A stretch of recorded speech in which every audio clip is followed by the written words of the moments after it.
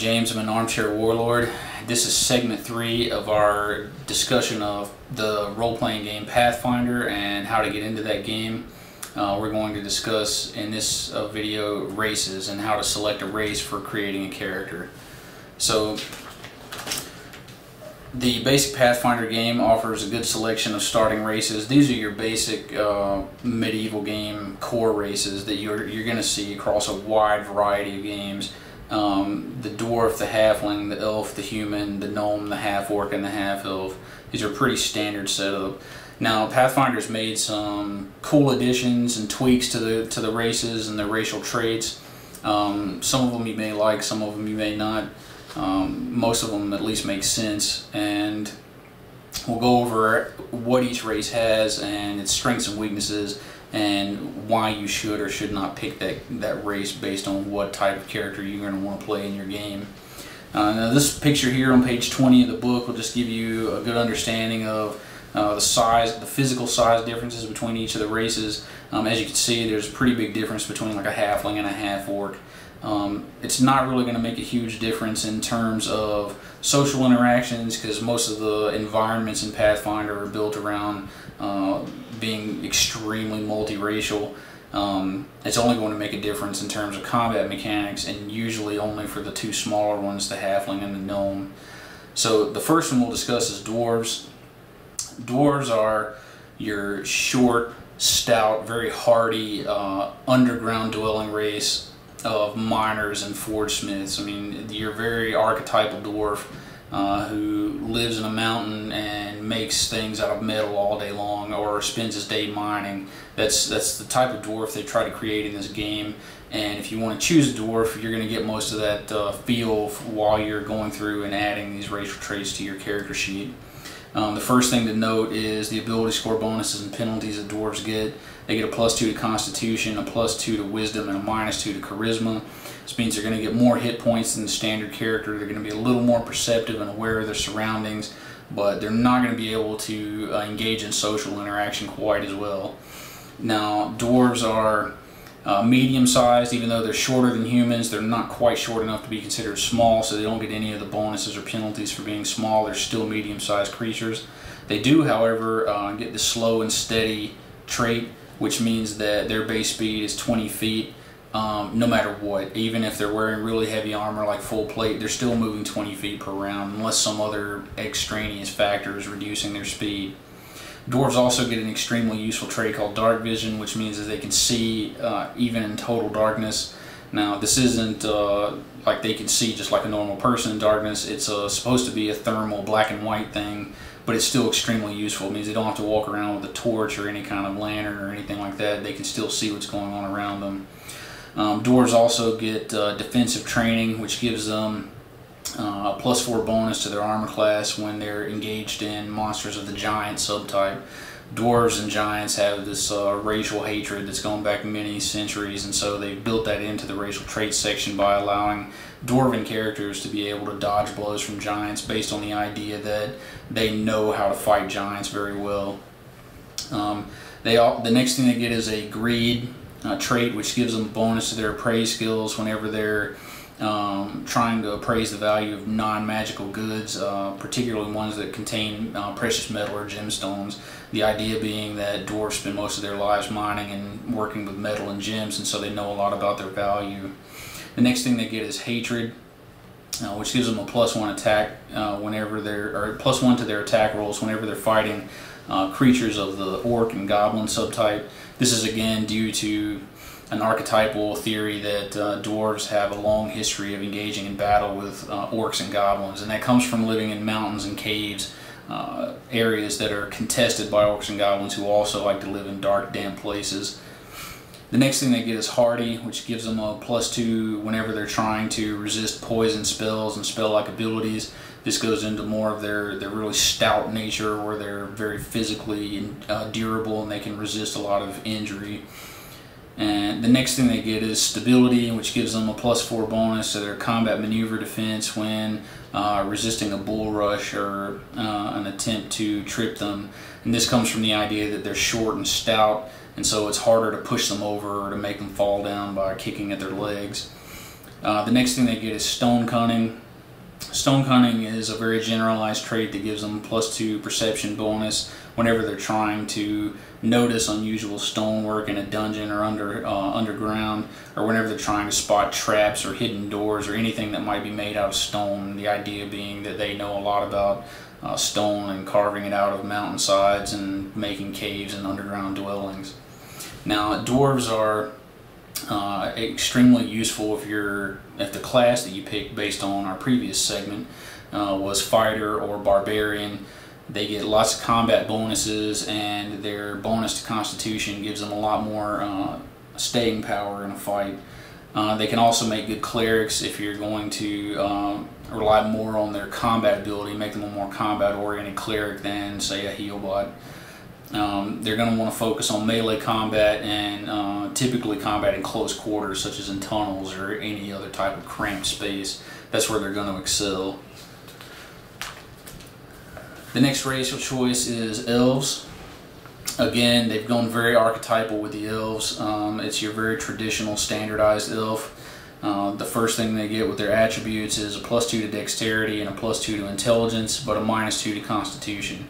Elves are theoretically more agile, they can dodge hits better, they can respond to sudden events, and they have better reflexes and initiative.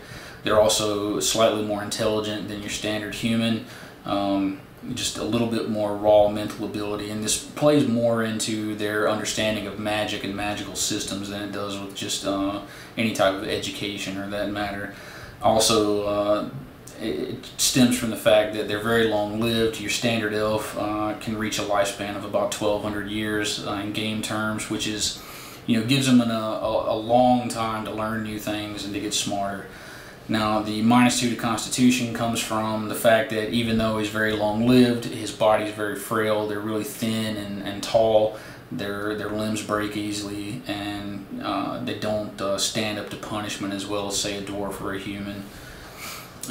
They're medium sized, so you get all the standard size bonuses or modifiers, which is typically none. Their normal speed, they move at the speed of a human.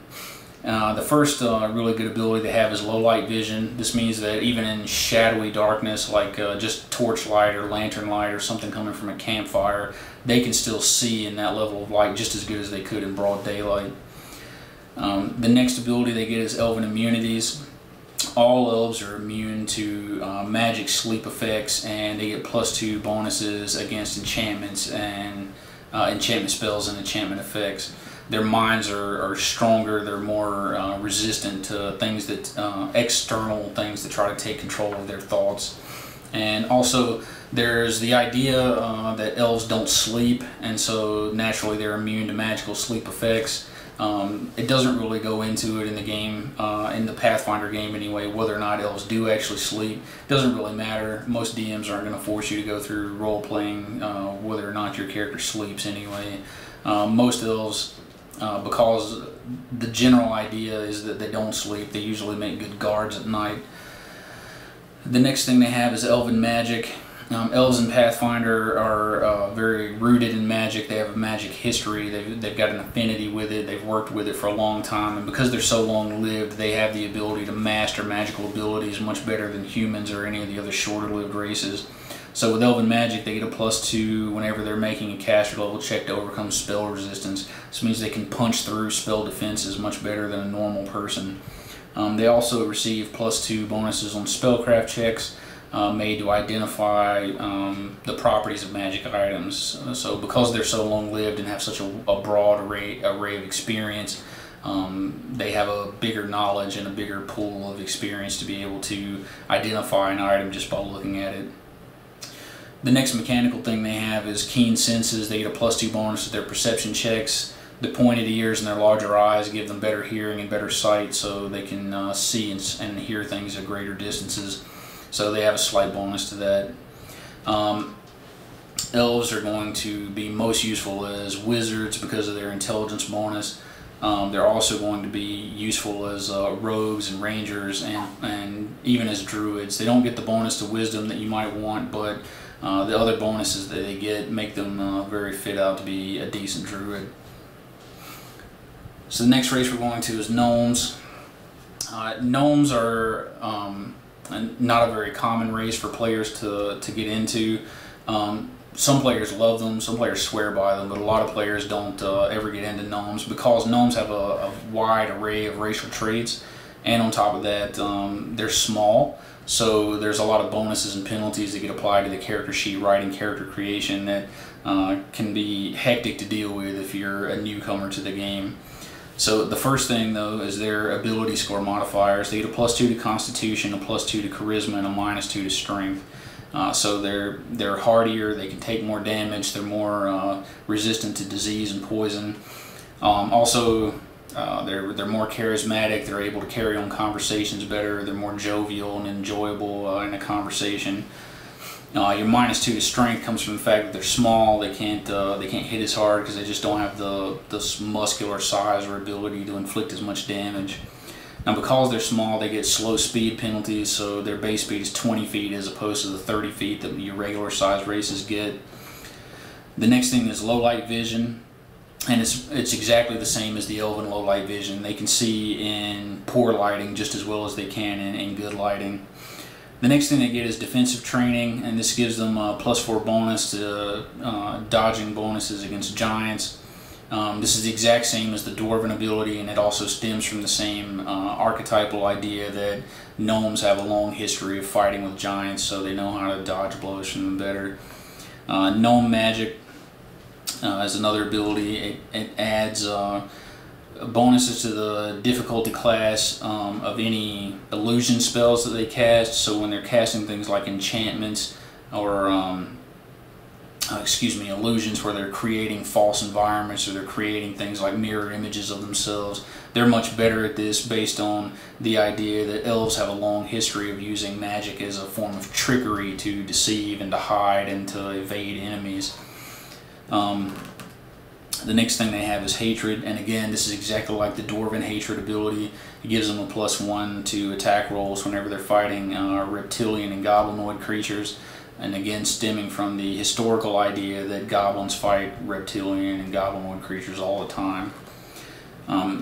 Just like they get bonuses to casting illusion magic, they get resistances to illusion as well. They get a +2 to any illusion spells or effects used against them, so it's harder to fool them with illusions because they're so familiar with their use. They also get keen senses. This is exactly like the keen senses of elves. They get a +2 bonus to their perception checks, again because they're larger eyes and pointed ears, they can see and hear a lot better. Another trait they get is obsessive. They get a +2 racial bonus on craft or profession skills of their choice. Gnomes have a reputation for being skilled craftsmen or skilled laborers. They can build things and make things much better than normal people. Now because of their attributes and their array of abilities, your gnomes are typically going to be good sorcerers and good bards. These are people who want to cast a lot of spells and avoid being hit in combat, and also have a decent array of skills to use in any situation. Next is your half-elves. Half-elves are blended elves and humans. Because of that, their ability score bonus is that they get the same one as a human does. They get to add +2 to any ability score of their choice. This is extremely useful if you want to play a half-elf, because it basically means that whatever class you're playing, you can add a +2 to the key ability for that class. They're medium-sized, just like a human, so they get all the same mechanical attributes that a human does in that regard. They have normal speed.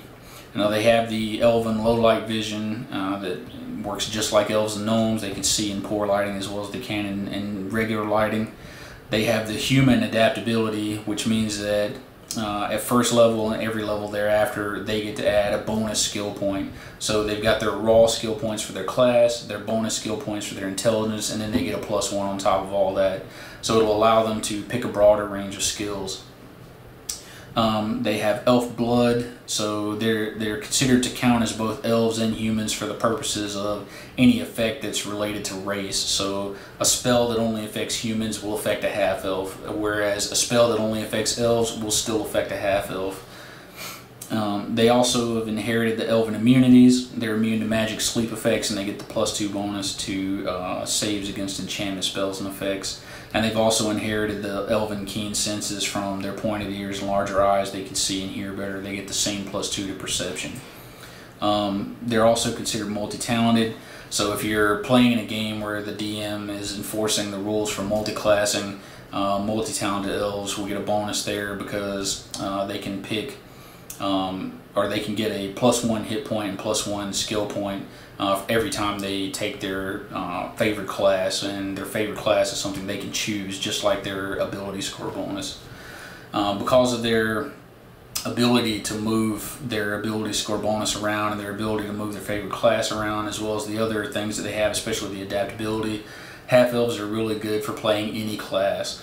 There's no one class that they excel at better than another, and there's no one that they suck at more than another. So if you've picked a class that you can't really figure out which race is best, you want to go generic, half-elves are a good step between humans, which are completely generic, and one of your other more specialized classes like elves, because they'll give you that that all-around feel of having you know, a good character who's good at everything. Next is the half-orc. Now, just like the half-elf, the half-blood orc is a mix between a human and an orc. He gets to add his +2 ability score bonus to any ability score. This differed from traditional D20 games where half-orcs usually receive bonuses to strength and constitution. Pathfinder decided to simplify that with the half-elf or the half-blooded idea that all half-bloods can add their ability score bonus to any score that they choose. Half-orcs get dark vision, which is just like the dwarven dark vision. They see thermally in complete darkness. Also, they're intimidating because of their large size, their green skin, and their fearsome looking facial appearance. They get a +2 bonus to intimidate checks. Just like the half-elf, half-orcs are considered orc-blooded, so they count as humans whenever they're under an effect that affects humans particularly, and they count as orcs in the same instance if a spell or an effect is targeting orcs in particular. And their last useful ability is orc ferocity. So once per day, an orc can go into this furious state. It's kind of like a weakened, watered down version of a barbarian's rage. It's not anywhere nearly as good. All it does is allow him to continue standing and fighting for one more round after he's hit the point where he should be dropping unconscious. Now, because of their ability to move their ability score bonus around and their other combat-related traits, half-orcs make good barbarians, they make good fighters, but because of the way Pathfinder more generalized the half-blood traits, orcs also can be useful in pretty much any role. They can play any class quite well. Next is halflings. Halflings, are, like gnomes, are another small race. These are your short characters who traditionally dwell underground or in hobbit holes.